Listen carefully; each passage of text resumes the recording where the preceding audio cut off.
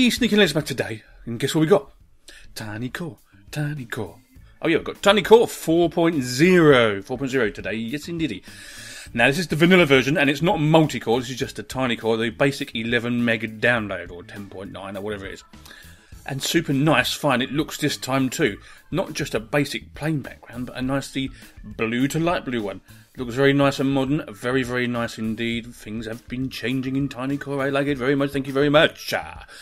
So as you can see, installed it, as you do, do a bit of installing, as you do.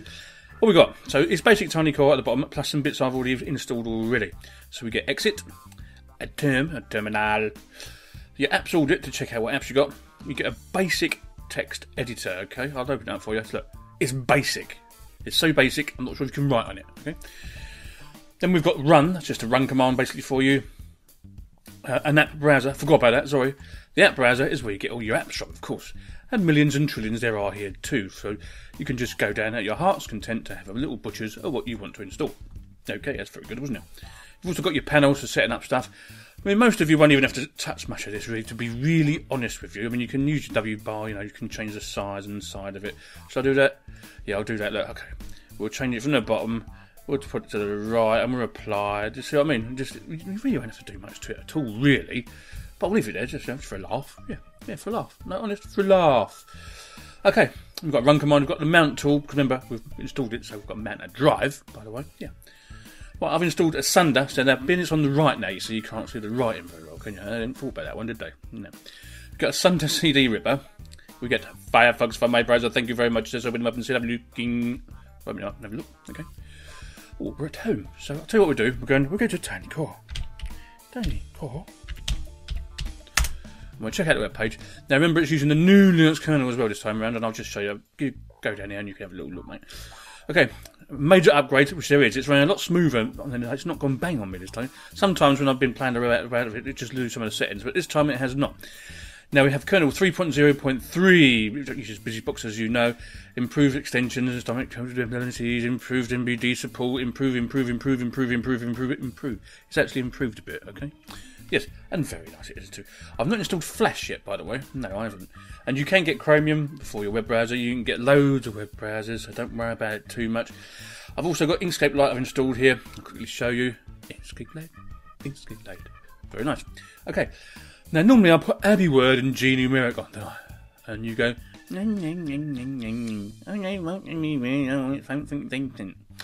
Well, what about this then? What about LibreOffice? You're going, nah, it's not in TinyCore. Well, it is, yeah. It was last time as well, just didn't put it in last time. So I've looked up their writing program, or the text document. Now, a lot of people have been complaining about this at the moment. LibreOffice saying it's getting really slow, it's really lagging behind. And I must say, I've got to agree with them. But it is there, okay? It's there for you to use. Not sure how many fonts you've got. So you ain't got many fonts. They all need installing from the app browser. They'll all have to be installed and stuff like that. Man, I don't know what it's saving to. So have a quick look in this TinyCore version, by the way. Let's have a look. Let's save as. Let's have a look. Oh, ODF version or ODT. Well, that's not too bad, really, is it? It's just sometimes when you're formatting and stuff like that, it just doesn't... Like if you're importing over, say, Microsoft Office for, say, schoolwork, and you've done a thing and it's got pictures on it, and you try and get it up, and sometimes it just doesn't work. But that's nothing to do with TinyCore. That's down to the boys at LibreOffice, okay? So that's sorted out. Now you're thinking, well, is that all TinyCore is? Well, no, actually, it's not. You don't just have to have this desktop if you want, okay? You can have any desktop you want. And so in a few seconds' time, I'm going to show you something. Yeah, so just hang on a minute. Well, as if by magic, we're in TinyCore still, but it's slightly changed. Yes, it's TinyCore with XFCE, see? I'll come from the first one, I've just magically come over to XFCE. As you can see, it takes a little while to download all the stuff for XFCE, but if this is how you want your TinyCore desktop, this is the way to have it. You can tell it's TinyCore because, of course, we've got here the app browser, so if I double-click the app browser, it comes up and all the stuff is in there. Hunkily of me dory. Oh, yes, indeedy. I love it. So, yeah, it's still TinyCore, but XFCE style. So we go to Applications menu. It's all there, but it's just this style. So I'll tell you what I've got here. Like.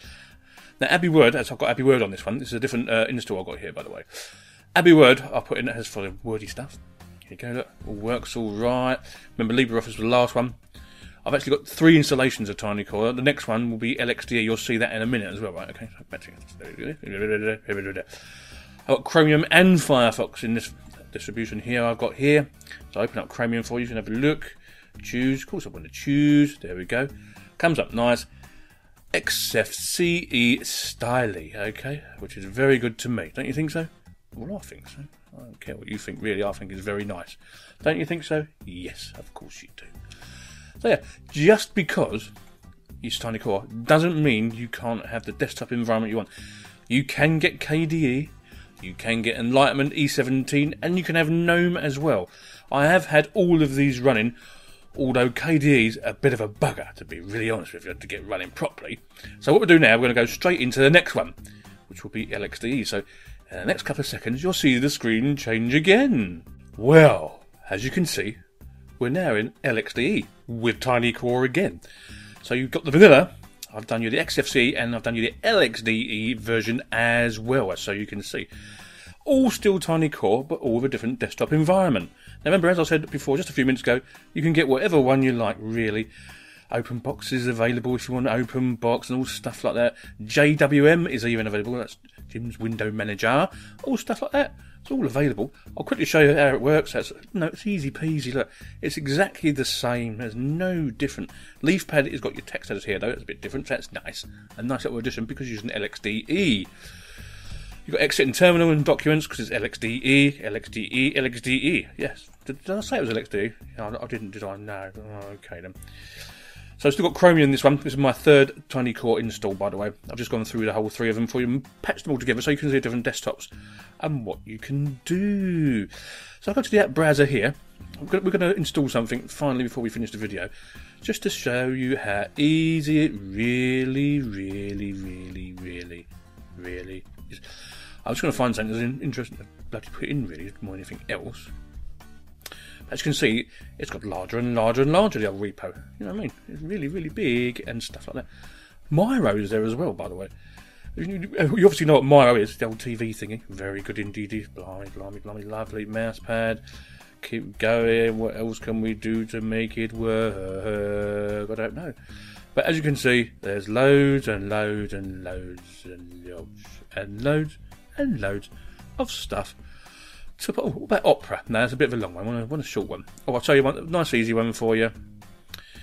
There we go. Record My Desktop is here, by the way, yes, but also Xvid Cap is here.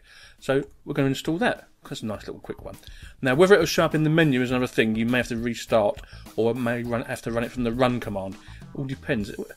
It's worked different every time I've got TinyCore, to be really honest with you. But hey, anyway, we'll get that. Okay, so we'll click on Go, and now basically it's downloaded all the stuff it needs for Xvid Cap to do screen capturing in TinyCore 4.0, and this one's the LXD one. Have I said that before? I think I may have, mightn't I?